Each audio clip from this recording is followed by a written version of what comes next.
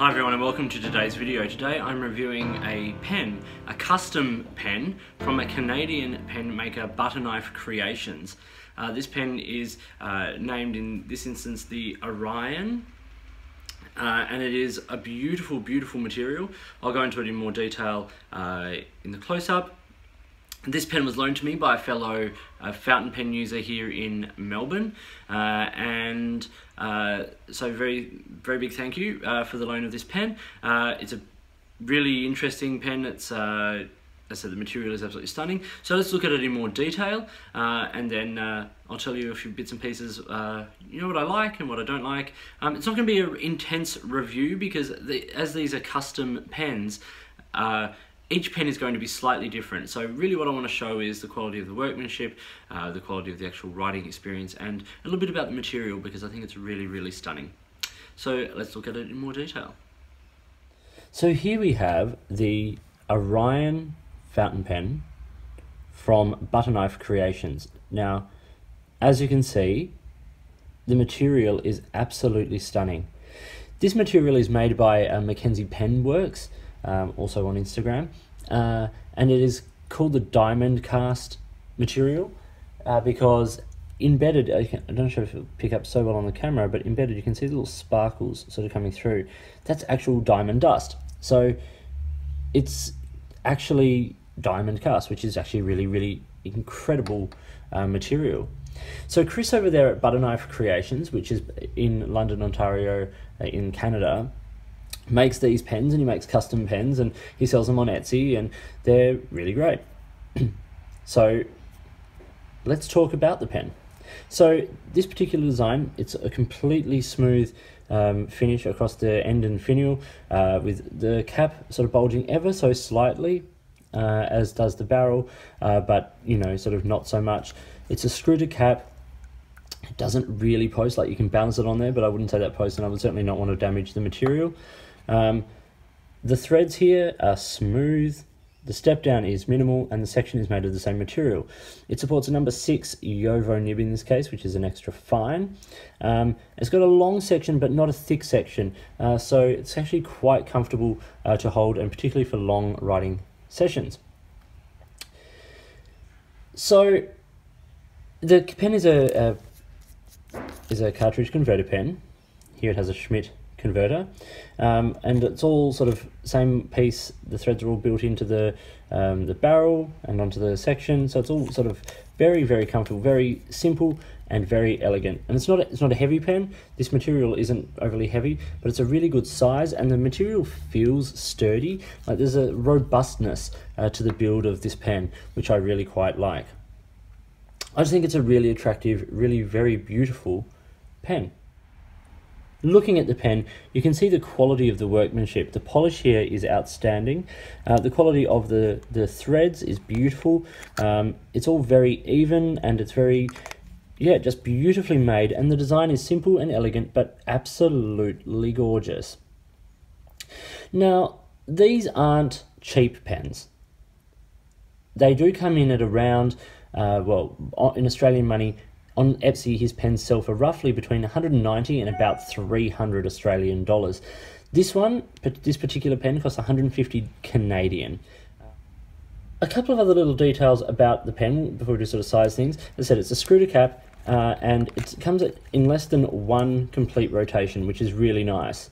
And yeah, so it's just a beautiful pen, simple, elegant, really lovely. Now, in terms of the size, so just in size comparisons here, two pens I'm comparing it to are the Lamy Safari and the TWSBI Eco.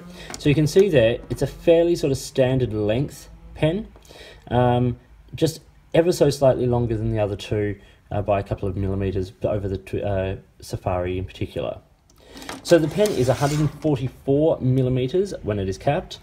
It's 135 when it's uncapped. It's 192 when it's posted, but as I said, I wouldn't post this pen. It's just not sturdy, and also you don't need to in terms of the balance and the size of the pen in the hand. It fits beautifully. It's easy size. The section ranges from 9 to 11 millimeters, So it's narrow, but it's not sort of too narrow to be uncomfortable, and it's got a really good length, so you never feel like your fingers are running down onto the nib. You also never feel like the threads or that little step down are under your thumb and fingers either. The pen weighs 19 grams.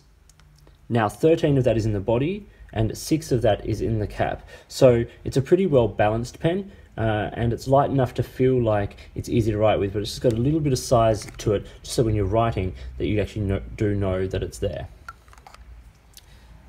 Okay, here we have rhodia paper and the Butterknife Creations Orion.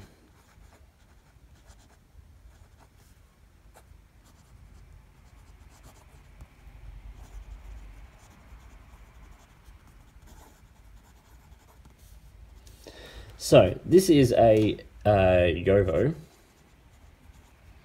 steel extra fine nib. So if you are familiar with the Jowo nibs, you know how this pen is going to write. Nothing is going to be a surprise to you. It's the standard number 6, and of course it has the standard sort of Jowo plastic feed. So you could replace this with any other nib of your choice that fit against that feed, but you know, for the sake of this exercise, this is actually a really lovely nib. The ink here is Akkerman, number 13, Simplistes Violet, simple violet, and it is a lovely ink as well. So yeah. Now, in terms of how the pen actually writes, let's do a quick little writing sample.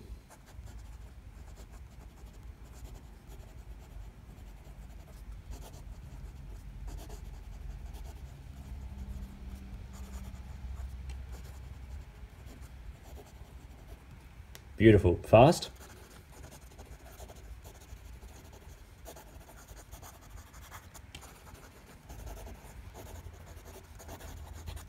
Really, there's no issue keeping up for this pen. It's beautiful, it's smooth, it writes lovely. What can you really ask? What more can you ask for? And in terms of reverse writing, no, it's not going to happen really. It's pretty scratchy and very, very fine and quite dry.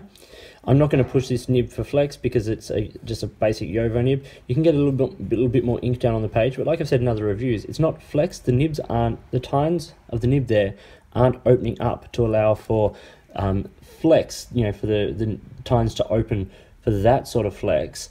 It's just laying down a bit more ink. Just for the sake of the exercise, I will do a little right-handed writing sample here.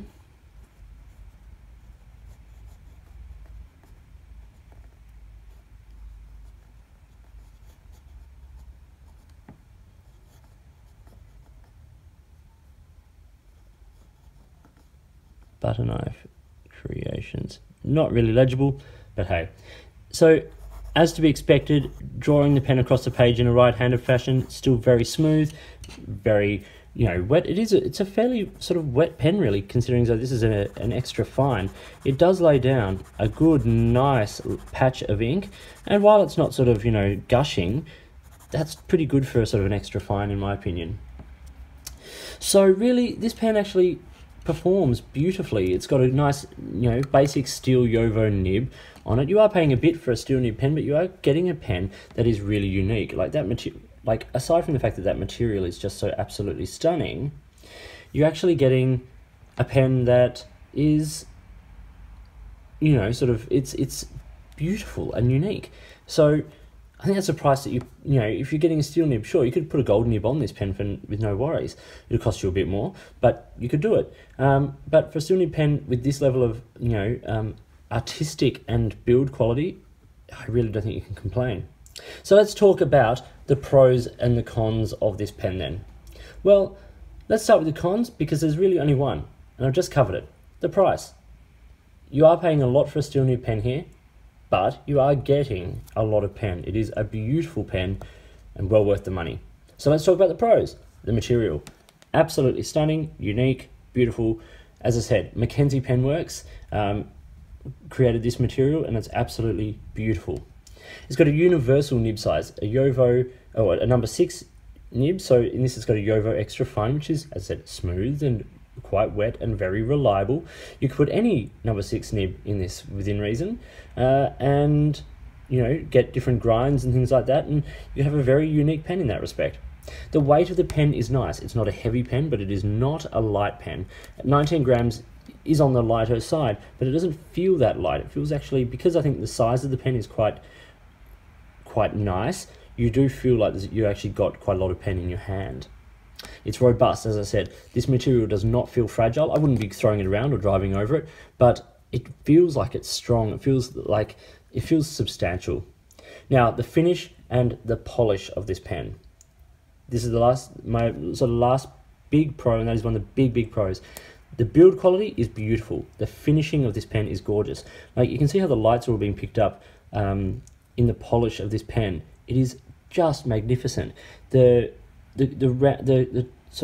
shaping of all the elements of the pen is just absolutely remarkable. Incredible craftsmanship, beautifully made, beautifully finished. Really, I don't think this pen, I think it's a very special pen, and I'm very grateful to have had the opportunity to have a look at this pen and review it. So thank you to my friend here who loaned it to me, and you'll be getting it back as soon as possible, but yeah, really lovely pen. So that was the Orion fountain pen from Butterknife Creations. As you can tell, I'm really very enamored with this pen, and I think it's really beautiful. In fact, I'm considering getting a pen made by Chris over there myself. I think they're beautiful pens. The craftsmanship, as I said, is absolutely stunning. So check out Butterknife Creations. They're on Instagram and all that sort of stuff. I'll link to it down below. I think the pens are sold through Etsy primarily. So yeah, have a look. I hope you found this video interesting and useful. If you did, give it a thumbs up and subscribe to the channel. Hit the notifications button just so you stay up to date with all the videos that I produce as I produce them. Please feel free to get in touch. You comment on any of my videos here or send me an email, or you can find me on Instagram or Twitter at @the_offstage_me. If there are products you think I should be looking at, such as pens like this, custom pens or things from your country, let me know. Or if there's a way you'd like to support the channel by sponsoring a review or providing things for review, let me know and we'll see what we can do. In the meantime, enjoy your pens, enjoy your writing, and I'll talk to you later.